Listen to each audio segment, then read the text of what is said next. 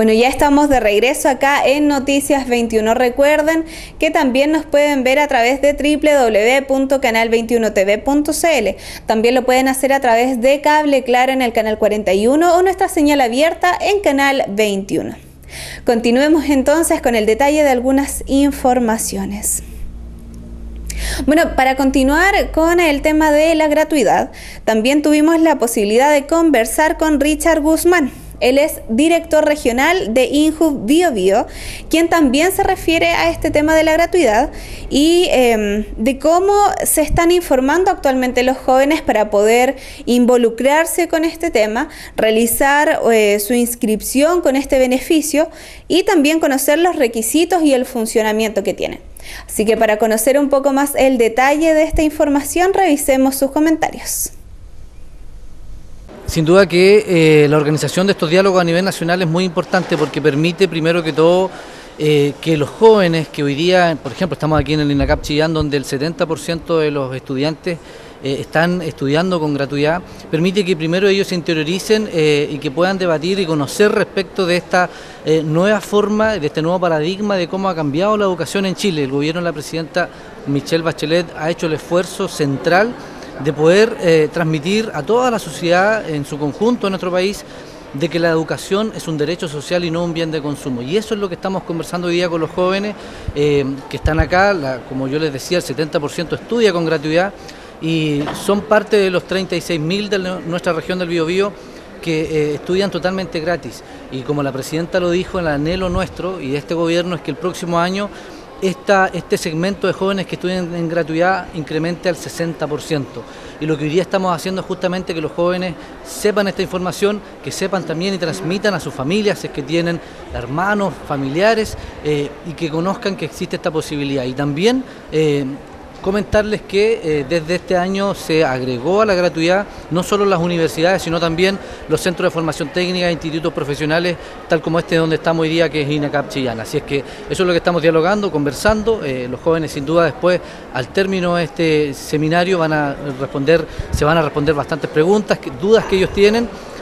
Algunos nos preguntaban por ahí, por ejemplo, si es que tenían que volver a repostular para el próximo año y esas son las dudas que hoy día se van a aclarar y vamos a mencionar sin duda y resaltar que la intención es incrementar al 60% de los estudiantes chilenos el próximo año que estudien con gratuidad. Miren, hoy día nosotros tenemos varias novedades. Lo primero, contarles que en un ratito más vamos a estar con una arborización en la Junta de Vecinos Doña Francisca 3. Esto en el marco de que junio fue el mes del medio ambiente. Nosotros vamos a plantar allá árboles nativos en conjunto con CONAF. Nos van a acompañar algunos vecinos y aproximadamente 15 a 20 voluntarios de nuestro Instituto Nacional de la Juventud. Respecto de fondos concursables, yo haría el llamado porque nosotros la semana que viene vamos a lanzar nuevamente el Fondo Participa 2, ¿ya? Donde vamos a tener la opción de que los jóvenes, organizaciones juveniles, puedan postular fondos concursables por 1 millón de pesos para que puedan ejecutar iniciativas de manera autónoma. Y hay un dato bien importante hoy día. Ayer nosotros desde las 13 horas lanzamos un link para que los jóvenes se puedan inscribir en nuestra página www.injub.cl y para que puedan postular y acceder a 2.400 becas de idiomas que tenemos para la región del Biobío. Son jóvenes de la región del Biobío. Y aquí yo quiero resaltar algo. El año pasado hicimos por primera vez estas becas, las creamos, las financiamos desde el Instituto Nacional de la Juventud y tuvimos 600 becas. Este año cuadruplicamos esa cifra, porque la verdad que vimos un gran interés de parte de los jóvenes. Así es que hago el llamado a todos los jóvenes a que se inscriban de 17 a 29 años y que puedan postular a las becas gratuitas que tenemos de idiomas. Estos cursos son online y están obviamente reconocidos por las normas internacionales de la enseñanza de idiomas y en este caso de inglés y chino mandarín. Así que invitamos, tienen hasta mañana a las 14 horas para inscribirse, ¿ya? Así que invitamos a todos y difundimos sin duda que se inscriban, avísenle a los amigos, a los compañeros de curso, porque esto es gratuito y eso es sin duda un beneficio para los jóvenes de nuestra región y del país. ¿El plazo? Bueno, y para finalizar esta edición de noticias, como cada jueves, les invito a escuchar las palabras de nuestro director ejecutivo, Claudio Maureira, que nos trae el comentario de actualidad. Bienvenido. Gracias, Romina. Buenas noches. Buenas noches a esta desgraciada noche. ¿Por qué digo desgraciada noche? No por lo que esté viviendo usted en su casa o nosotros acá, pero es de hondo pesar.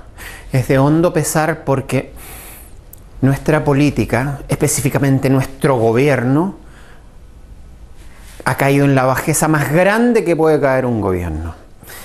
Ha hecho un acto de deslealtad, de falta de patriotismo y de amor al más débil de la sociedad, que es el niño que no tiene nombre. Para mí es una vergüenza estar parado aquí sabiendo que tengo este gobierno, un gobierno que por defender a una ex ministra que, habiendo hecho un muy mal trabajo en los dos ministerios que estuvo, en el del trabajo primero y luego en el de justicia, nuestra presidenta la premia llevándola al Consejo de Defensa del Estado, un cargo a perpetuidad con un jugoso sueldo mensual. ¿Y por qué digo la premia? Porque salió por su mala gestión y salió y la premia porque es muy cercana a ella.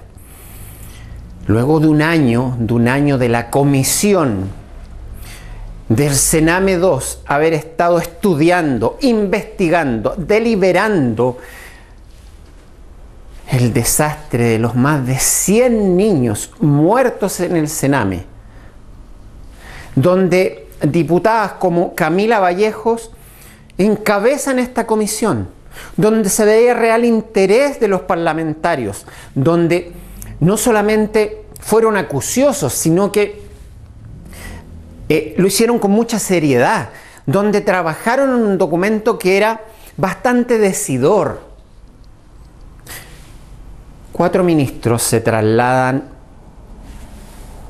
a Valparaíso cuando va a ser votado el informe de esta comisión por la Cámara de Diputados, desgraciadamente, para hacer un lobby asqueroso, un lobby que no tiene nombre.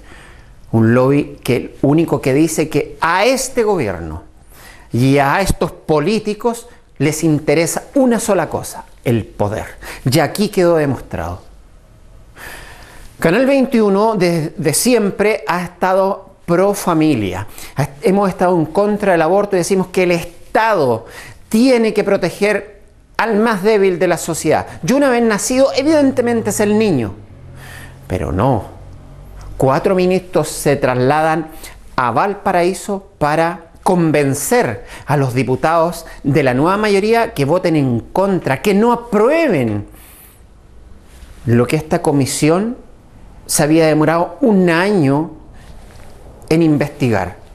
Que lo rechacen. ¿Por qué? Porque comprometía a Javiera Blanco.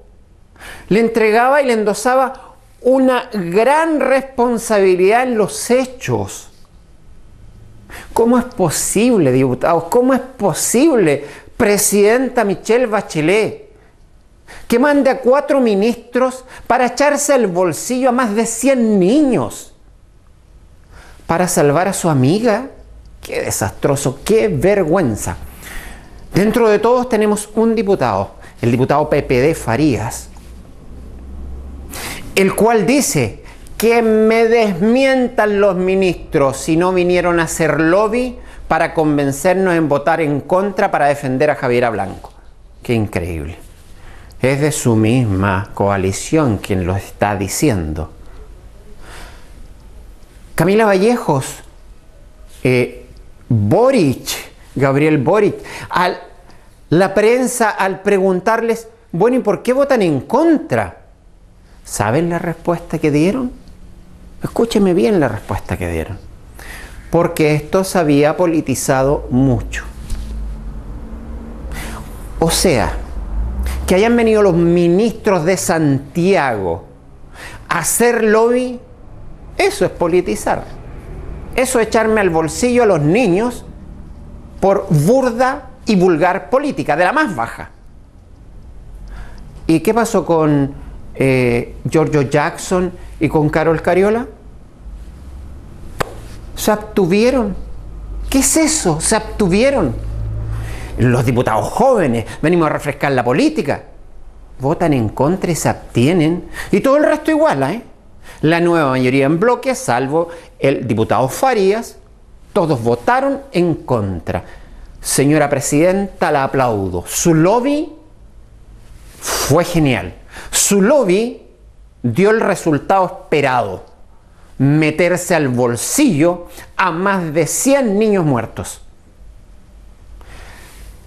Este gobierno está dejando el peor legado de todos, muertes tras de sí, por defender a una persona que ha demostrado ineptitud, una persona que ha demostrado bastantes falencias a la hora de llevar a cabo los cargos que se le han destinado, en contra, vuelvo a insistir, de lo que este gobierno o cualquier otro, el Estado en sí debe proteger con mayor fuerza a los niños. Hoy en día es una noche desgraciada, porque nuestro gobierno está cerrando la puerta de una sola forma, una forma asquerosa, valiéndose de la politiquería más barata y asegurándose puestos de trabajo, influenciando a sus diputados, los mismos de la comisión, por un solo motivo: por bajeza política. Buenas noches. Muchas gracias por mantenernos informados y recuerden que pueden revisar este y los comentarios de actualidad anterior a través de nuestra plataforma en YouTube, donde nos pueden buscar por Canal 21 Chillán.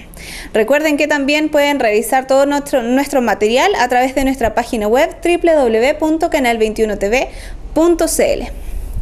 Ahora entonces los invito a revisar los indicadores económicos y los titulares más relevantes de esta jornada.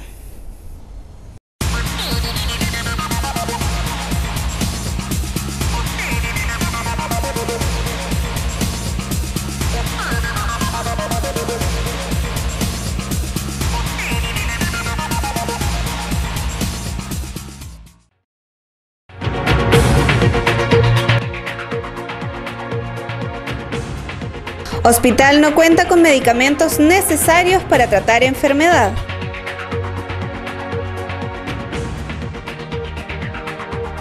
Universidades tecnológicas también son parte de la educación gratuita.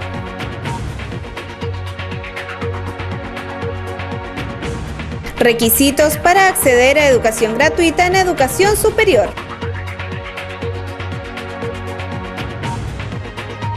El comentario de actualidad con Claudio Maureira Aliaga.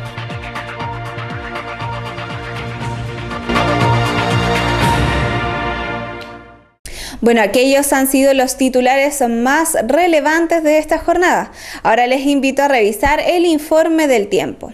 Según la Dirección Meteorológica de Chile, en Chillán contaremos con una temperatura mínima de tan solo 3 grados y una máxima de 14 grados. En Los Ángeles también contarán con una mínima muy bajita de 3 grados y una máxima de 13 grados.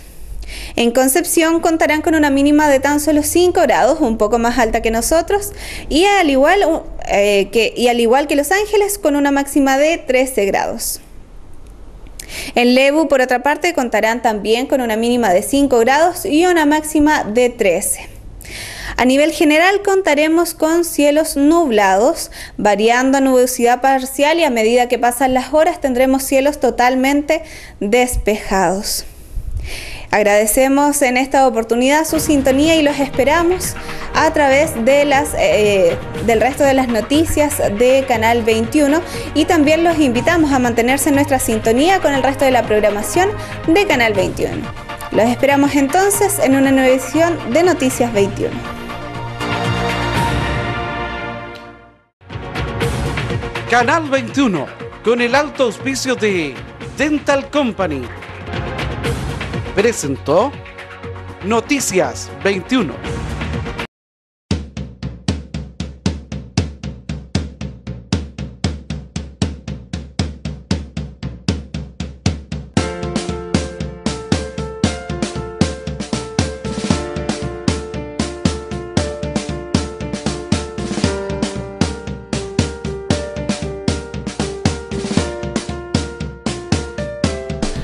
En Dental Company somos especialistas en rehabilitación oral y apoyados en la tecnología podemos ofrecerte soluciones para reparar tus dientes dañados o reemplazar aquellos que se hayan perdido, pasando por carillas, coronas libres de metal diseñadas por computador, hasta la solución de reemplazo de dientes con implantes dentales, que consiste en instalar tornillos de titanio a nivel del hueso del maxilar para posteriormente colocar las coronas en porcelana que se asemejen a la naturalidad de tus dientes. Por eso y por mucho más, en Dental Company, ahora es más fácil sonreír.